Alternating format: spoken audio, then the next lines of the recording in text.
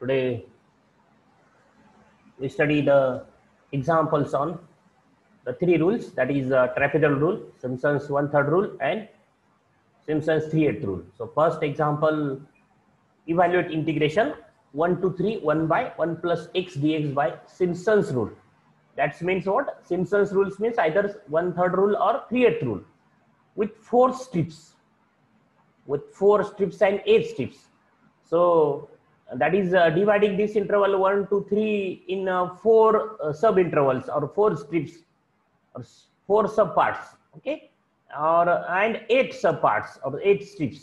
And when the Simpson's 1/3 rule is applicable, if the number of sub intervals are even in number, and when the Simpson's 3/8 rule is applicable, if the number of intervals are multiples of 3. And these 4 and 8 are not the numbers multiple of 3, and so we have to use the Simpson's 1/3 rule. The Simpson's 3/8 rule is not applicable with 4 strips or 8 strips, or with 4 subintervals or 8 subintervals. Simpson's 1/3 3/8 rule is applicable if the number of subintervals are multiples of 3, and these 4 and 8 are not multiples of the 3. These are even numbers, 4 and 8, and that's why use Simpson's 1/3 rule. Here is particularly Simpson's 1/3 rule is not mentioned in the example, but we have to use Simpson's 1/3 rule because Simpson's 3/8 rule is not applicable with 4 strips or 8 strips. It's applicable if the number of subintervals are multiples of 3, and there is no such condition on trapezoidal rule. Trapezoidal rule is applicable if the number of subintervals are either even, odd, multiple of 3 or not multiple of 3. And so determine the error by direct integration. That is, we have to find the direct integration by using the rules of the integration. And here first we have to solve this integration by using the numerical integration, that is by using Simpson's 1/3 rule. And so the given function is what? Fx is 1 by 1 plus x, denote it is by 1 by 1 plus x by fx, and a is 1, b is 3, that is a is 1, b is 3, and n is 4. That is, we have to first divide this interval 1 to 3 in 4 strips, 4 sub intervals, and each of length, that is the length of each interval h is equal to what? The formula is b minus a divided by n. That is what? B is 3, a is 1, 3 minus 1 by this 2 by 4, that is 1 by 2, that is 0.5. This is the length of each sub interval. Therefore, then prepare this table, that the first row is the values of x, and the second one contains the values of y or fx. This function 1 by 1 plus x is either y or fx. So this is the function, and then find the value and these values. So what are the end points of these 4 subintervals?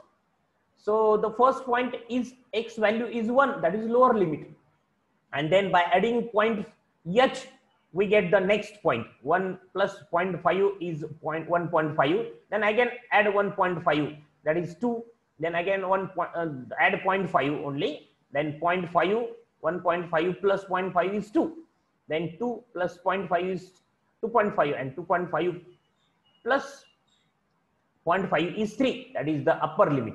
So actually these values of x are 5 in numbers, 1, 2, 3, 4 and 5, but the number of subintervals are 4, because we know that the end points are 5 in number, but the subintervals are 4 in number. The subintervals, the strips are 4, but the end points are 5 in number, because and what is this? This is a plus h, this is a plus 2h, a plus 3h, and a plus 4h. This is a plus 4h, that is nh. In the general proof of Simpson's 1/3 rule, this is a plus nh, and this is a, or this is x0, this is x1, this is x2, this is x3, and this is x4. And the corresponding values of fx or y are what? Substitute x as 1 in this place, that is fx. That is, we have to find the value of fx at 1. means substitute x is equal to 1. So 1 by 1 plus 1, that is 1/2, that is 0.5. Then we have to find the value at 1.5 of fx. So substitute here in fx x as 1.5, that is 1 divided by 1.1 plus 1.5, that is 1 by 2.5. By calculator find the value, this answer. Then substitute x is equal to 2, substitute x is equal to 2.5, and substitute x is equal to 3. So we get the values of this value is what? Y0. So starting from Y0, these values are what? Y1, Y2, Y3 and Y4. So the corresponding value to X0 or A is Y0. This is corresponds to X1. This value Y1 is corresponding to X1.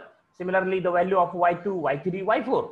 So these are the values of Y or function fx. Then write the Simpson's 1/3 rule, and the Simpson's 1/3 rule is what? The integration from A to B. Here is A is 1, B is 3, fx dx. Fx is this 1 by 1 plus x dx is equal to h by 3. What is the Simpson's 1/3 rule? Is h by 3.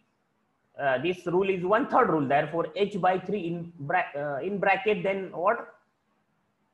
Y0 plus Y4. The first value of Y plus last value of the Y. That is Y0 plus Y4. This is the Simpson's 1/3 rule. The first value plus last value in one bracket plus 2 times the values of Y whose suffix are even plus 4 times. So what are the suffix even suffix values of Y? So that is Y2 and Y4. But Y4 is already already present in the first bracket. So except we have to write the 2 into what? The even suffix values of Y, but what? Except the previous, except the first one and last one. And so 2Y2. Only one value having suffix even other than first and last. So this is only 1, 2 into only one value Y2 plus 4 into in bracket write the values of Y whose suffixes are what? Odd. So what are the odd term suffixes? Y1 and Y3. So this is the Simpson's 1/3 rule. So what is the Simpson's 1/3 rule? This is the Simpson's 1/3 rule, that h by 3 in bracket, square bracket, in round bracket, first value of Y, that is Y0, and plus Yn, last value. First value plus last value plus 2 times what? Y4, Y2, Y4, Y6, Y8. What are the values? These are the suffixes. If you have the suffixes, these are even suffixes. But what? Other than last and other than first. And 4 times what? Y1 plus Y3 plus Y5. That is the suffixes are odd, but other than last one and first one. So this is the Simpson's 1/3 rule. So by using Simpson's 1/3 rule, we have this, that h by 3 in bracket Y0 plus Y4, that is first value plus last value plus 2 times the even suffixes plus 4 times the odd suffixes values of Y. So then substitute h as 0.5 divided by 3. Then value of Y0 is 0.5. Value of Y4 is 0.25 plus 2 into this Y2 plus 4 into Y1 and Y1. This is Y1 and Y3. And calculate by using calculator, we have this answer 0.6932. So this is the integration 1 to 3, 1 by 1 plus x dx. Answer is what? 0.6932. Obviously, this answer is approximate answer because all these methods gives the integration value of approximate value of integration. And then we have to solve the same problem by using Simpson's 1/3 rule, but by dividing this interval 1 to 3 in 8 strips. So again, fx is the same, a is the same, b is the same, but n is what? N is 8. And h is what? B minus a by n. That is, we get the value, h, this 0.25. Because the number of subintervals are what? Then 8. We have to divide this interval of integration that is 1 to 3 into 8 equal subintervals, 8 strips or 8 subparts, and therefore h is what? The length of each interval is what? b minus a by n, 3 minus 1 by 8, that is 0.25. And then prepare the table. That is the first row contains the values of x, the second row are the values of y or fx. And what are the values of x? Starting from 1, because the lower limit is 1, and adding 0.25, that is adding h, we get the further values. So 1 plus 0.25, 1.25, then 1 plus 1.25 plus 5.25 is 1.5. Then similarly adding 0.25, we get the next values of the x, and then lastly we get 3, that is upper limit. If we count the number of values of x, then what are that? 1, 2, 3, 4, 5, 6, 7, 8, 9. The number of strips are 8. The number of subintervals are 8, but the number of values of x are in 9 number, because the endpoints of the subintervals are 9 in number. The number of subintervals are 8, but the endpoints of the subintervals are 9 in number. So these are the values of x. Then the values of y or fx. So by using the formula, what is the formula for fx? 1 by 1 plus x. Find the values of y or fx. That is, substitute x as 1, x as 0.25, 1.25, 1.5 in this formula. What is the formula? 1 by 1 plus x. We get what? These values of fx or y.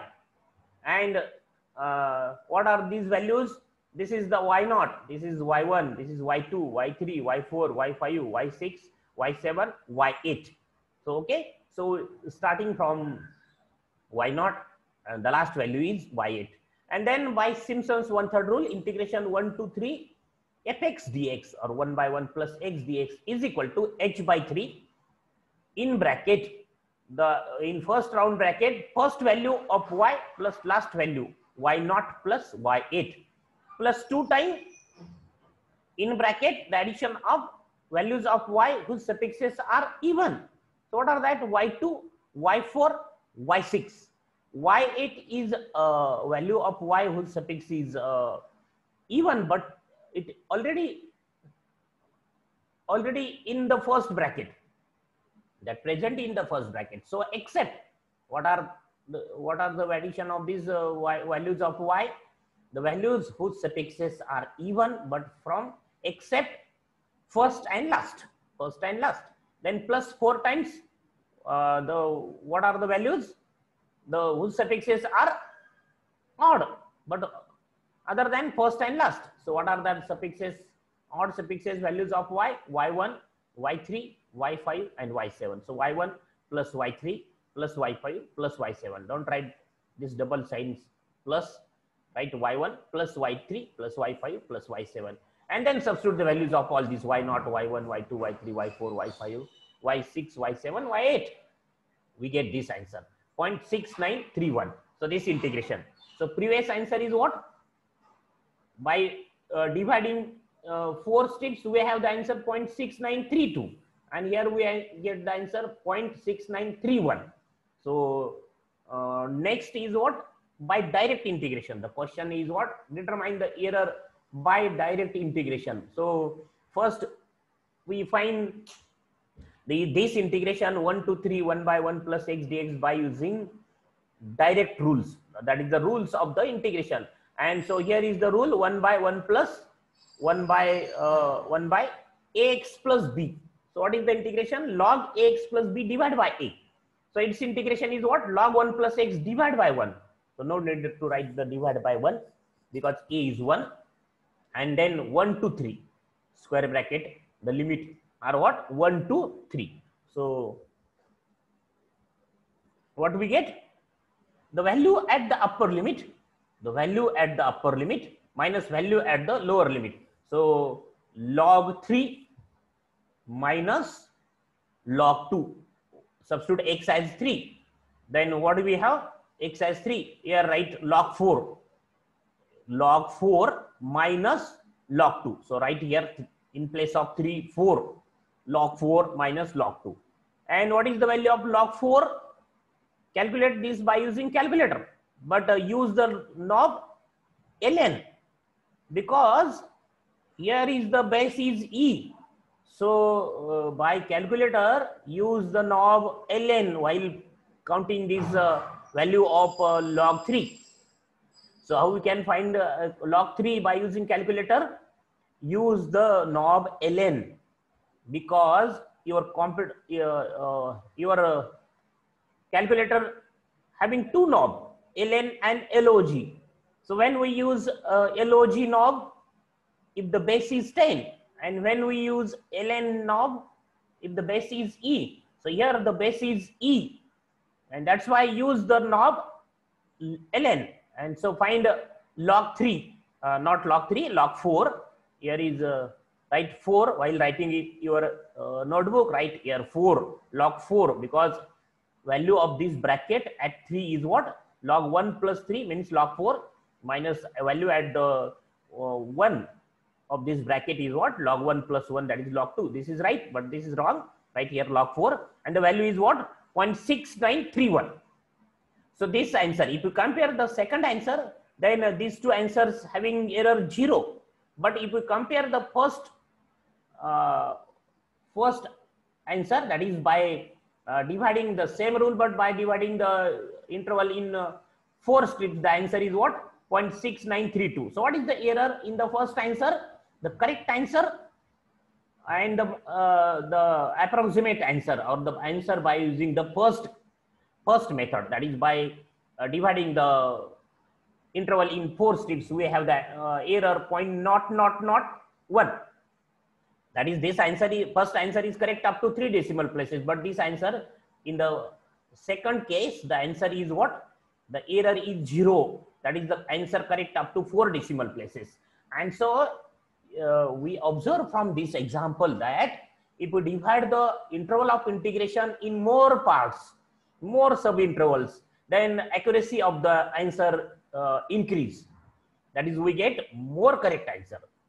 If we divide the interval of integration in a large number of sub-intervals, then we get we increase the accuracy of answer. The answer, if you have to find more correct answer, then divide the interval in more sub-intervals. It is, if this instruction is not given that divide this interval in 4 strips or 8 strips or 9 strips, then we decide the number of sub-intervals, this number. Okay, so if we have to use the trapezoidal rule, divide the interval in any number of intervals. But if I have to use the Simpson's 1/3 rule, then divide this interval in even number. And if I have to use the Simpson's 3/8 rule, then divide the interval of integration in multiples of 3. So next example, calculate the approximate value of this integration 0 to pi by 2 sin x dx. So the interval of integration is what? 0 to pi by 2, 0 to 90 is the interval of integration.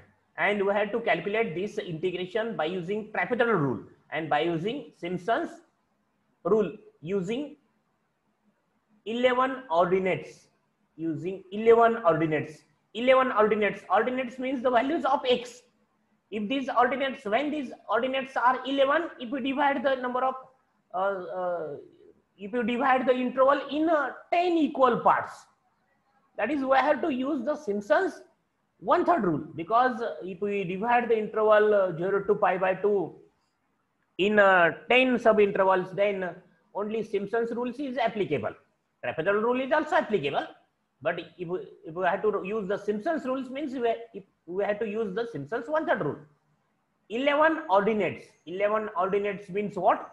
These values of x are 11. 1, 2, 3, 4, 5, 6, 7, 8, 9, 10, 11.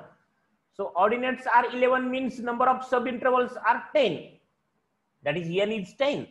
So we have to solve this example integration by using trapezoidal rule and Simpson's 1/3 rule. If this is not given, suppose these 11 ordinates or a number of subintervals, then we decide number of subintervals. But here we have to divide the interval 0 to pi by 2 into 10 subintervals. And therefore fx is this sin x, a is 0 lower limit, b is pi by 2, that is 90, and n is what? 10. We solve these both examples trapezoidal rule by using trapezoidal rule and Simpson's 1/3 rule by dividing the interval in 10 equal subintervals. So h is what? B minus a by n, that is pi by 20. And then values of x, prepare this table. The values of x are what? First value is 0, lower limit. And then adding pi by 20, we have the next value. That is, this is a plus h, a plus 2h, a plus 3h, a plus 4h, and so on. So what is the value of the next value? Add pi by 20 plus pi by 20 is pi by 10. Pi by 10 plus pi by 20 is 3 pi by 20, and in this way, by adding pi by 20, we have the next value. So here use notation pi, and then we have the answer pi by 2. Last answer is pi by 2. And this is the 11th value of x, but actually the number of subintervals are 10. And then find the values of y or fx corresponding to all these values by using this function. That is, substitute x at 0, we get sin 0 is 0, then sin pi by 20. So how we can find sin pi by 20? This sin pi by 20 by using calculator, but by converting calculator to radian, because this pi by 20 is in the radian form, and so convert the calculator to radian, because your calculator usually is in the degree mode. So by changing the mode to radian, find the value of sin pi by 20, sin pi by 10, sin 3 pi by 20 on all these values. Sin pi by 2, that is sin 90 is 1. Okay, and these are the values of y0, y1, y2, starting this notation. Don't write first y1, y2, y3. This is y0, y1, y2, and this is y10.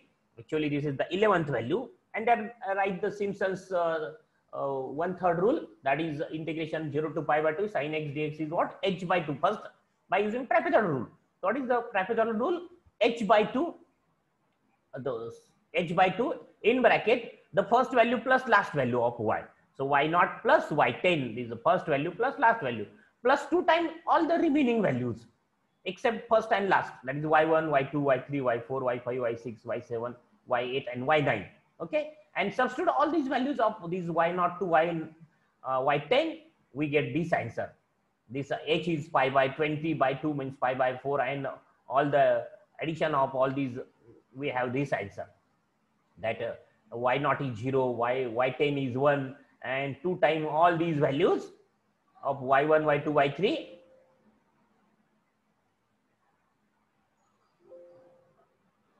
and then we have this answer 0.9979.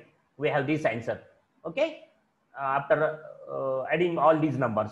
Similarly, by Simpson's 1/3 rule, we use Simpson's 1/3 rule. What we have? 0 to pi by 2 sin x dx is h by 3, y0 first plus last, plus 2 times even suffix, 4 times odd suffix. Substitute all the values and we get this answer.